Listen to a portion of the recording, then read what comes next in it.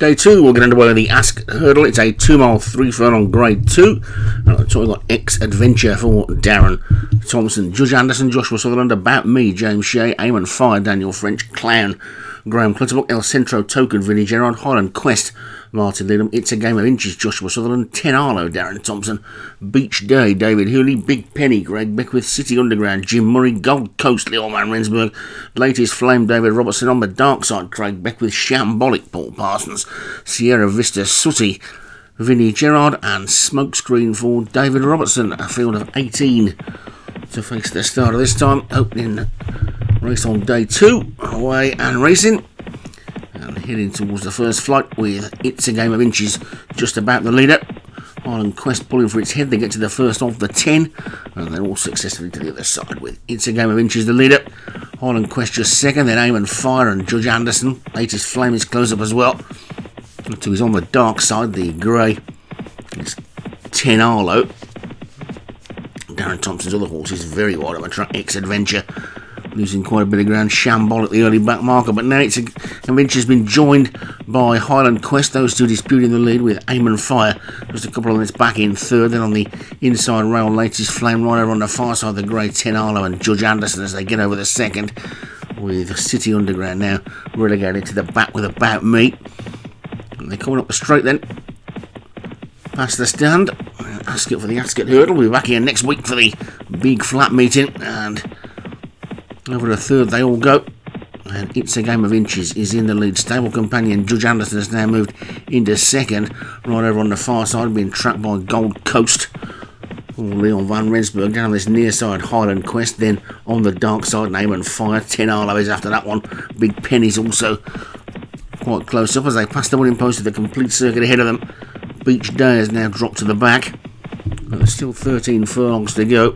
And It's a Game of Inches leads by about 5 lengths to Gold Coast, Aim and Fire, and on the dark side virtually in a line. Then Judge Anderson and Highland Quest, with in between them El Centro Token in the 2 shades of green, and the grey 10 Arlo is behind them, with on that one's outside Shambolic getting a little bit closer. Vinnie Gerard's second runner, Sierra Vista Sooty, also creeping closer on the outside with X Adventure looking towards the back. Beach Day is still the back marker as they get over the fourth. And they're all safely over the fourth, with It's a Game of Inches continuing to show the way by 4 to On the Dark Side, has now moved through into second. And Gold Coast closest to us is third. El Centro Token in the green is getting closer as well as they get over the 5th flight. And they're all safely over that one. Clown has just dropped that a little bit slowly and has now dropped towards the rear. They're heading towards the next, and It's a Game of Inches is in the lead from Gold Coast and Judge Anderson. And then on the dark side, Aim and Fire and El Centro Token together as they get over number 6. Highland Quest just lost its place a little bit alongside About Me, who's made some good ground from the back. 10 Arlo is still there. Shambolic trying to creep a bit closer, so too City Underground. Big Penny has dropped towards the back. But It's a Game of Inches with 7 furlongs to go, who's in the lead by about 3 lengths to Gold Coast in second. Aim and Fire on the inside is third. On the dark side on the outside is fourth. Then comes Highland Quest and Judge Anderson, El Centro Token also trying to get into it as they get over the 4th from home. 10 Arlo is next, and then Shambolic and About Me. City Underground is still there as well. Smokescreen is trying to get closer, so too Beach Day. Latest Flame is the one who's dropped right out of it and looks like being pulled up, but It's a Game of Inches who continues to lead by 2 lengths. Over this third last flight they go. Good jump in second by Judge Anderson. Gold Coast is still there in third. Highland Quest creeping closer on the rail. Aim and Fire still there as well. Smokescreen's looking for racing room, so too's El Centro Token. 10 Arlo and Beach Day tucked in behind. There's plenty of chances if they can get to the leader.